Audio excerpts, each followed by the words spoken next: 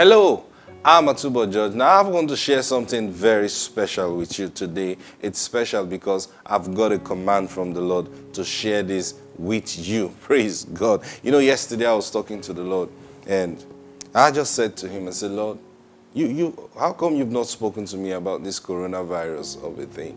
And then the moment I said the word of the Lord came to me. You know, I was just like, oh, whoa, you know.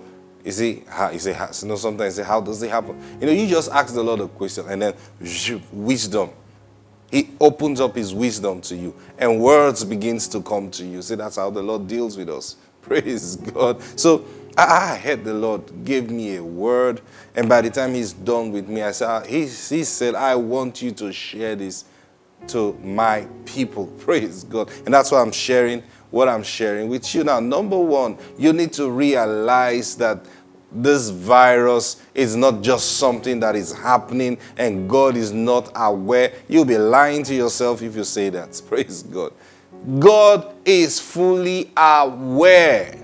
Now, when you see a devastating virus like this type or sickness or epidemic like this kind destroying the lives of people, then you need to think that something is wrong somewhere.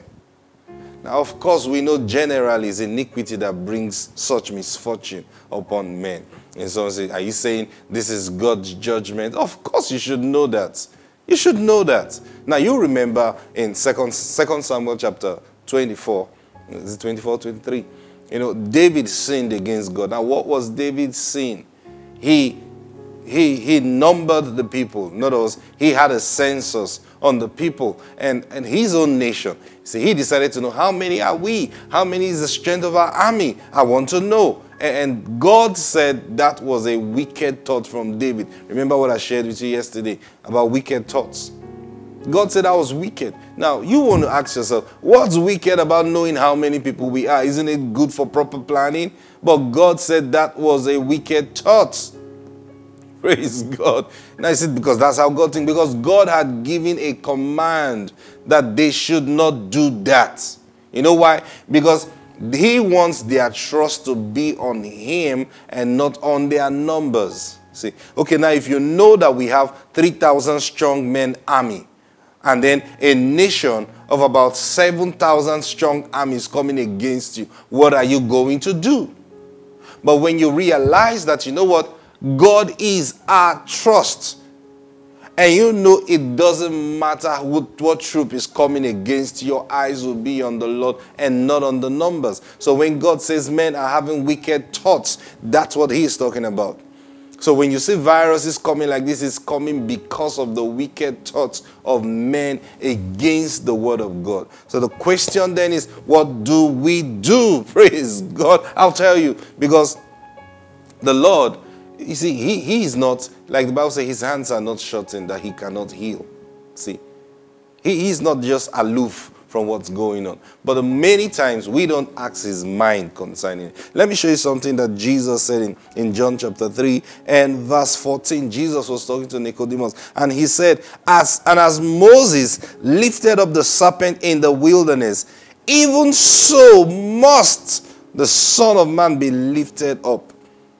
And whosoever believeth in him should not perish, but have eternal life. See, as Moses, this is Jesus talking to Nicodemus, and he said the same way Moses lifted up the serpent in the wilderness, it is the same way the Son of Man, that's Jesus, will be lifted up. Moses lifted up the serpent in the wilderness. That's in Numbers chapter 21. What happened? The people murmured and they sinned against God. And then God, the Bible said God sent fiery serpents. And the serpents was eating up, biting up the people. And they were dying.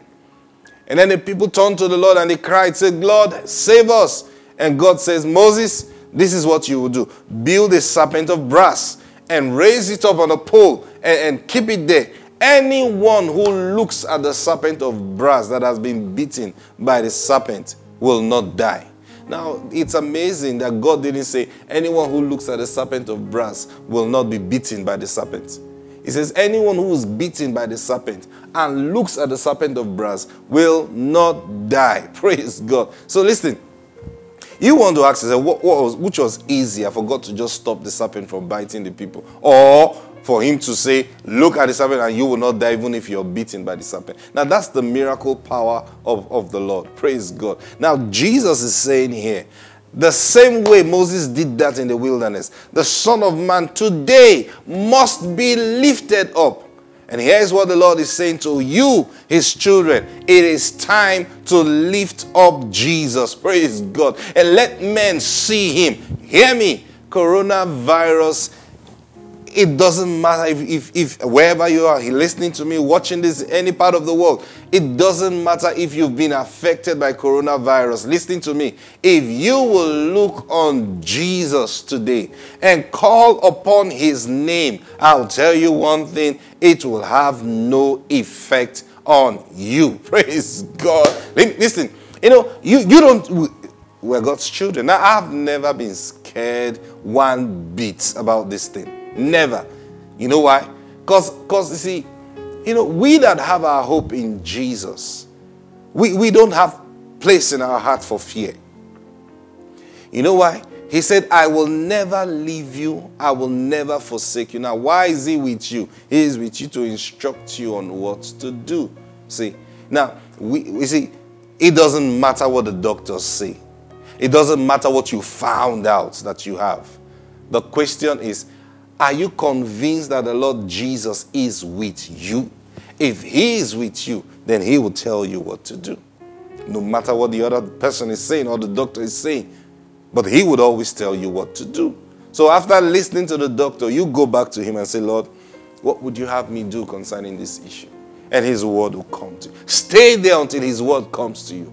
It is his word that will bring life to you. It's what I'm telling you right now watching this. Listen, send this video everywhere you can send it. It is time to lift up the name of Jesus. It is time to show the world that this is the answer. That's what Jesus said. Who lifted up the serpent in the wilderness? Moses. And who's going to lift up the name of Jesus? You and I. Praise God. Listen, let me show you. Let me show you something in John chapter 8 and verse 28. Then Jesus said unto them, when ye have lifted up the Son of Man, then you shall know that I am he, and that I do nothing of myself, but as my Father had taught me, I speak this. Praise God. Who's going to lift up the name of Jesus? You. That's what Jesus said. When we lift up his name, listen, in this season, when we lift up the name of Jesus, then the world will know that truly this is the one who came to give life. Praise God. Now that's the instruction that we receive from the Lord. I'll show you another scripture, John chapter 12. Now watch this, verse 31. It says, now is the judgment of this world. Now shall the prince of this world be cast out. And I, if I be lifted up from the earth, will draw all men unto myself. Praise Lord Jesus Christ. Listen. This is the season. I told you this is coming because of judgment. But you see, there's the other side of it. If we lift up the name of Jesus right now, he will begin to draw all men from every nation, from every race unto himself. It is time to lift up the name of Jesus. Wherever you are, begin to tell people, begin to announce it. Jesus is Lord. And if they take their body to him and say, Jesus, you are Lord over my body, I tell you the truth, coronavirus will have no effect on them anymore. And he's going to be cast out. Praise God. Father, in the name of the Lord Jesus Christ, I thank you even for this season. Jesus is being made known all over the world. And as we exalt his name, thank you, Lord Jesus, we cast down this coronavirus. It is dead. It is gone in Jesus' mighty name. And I speak healing to you that is watching me right now. Whatever sickness that is troubling you, be healed in Jesus' mighty name. Amen. God bless you. Listen, share this video and it's going to bring healing to many. In Jesus' name, amen.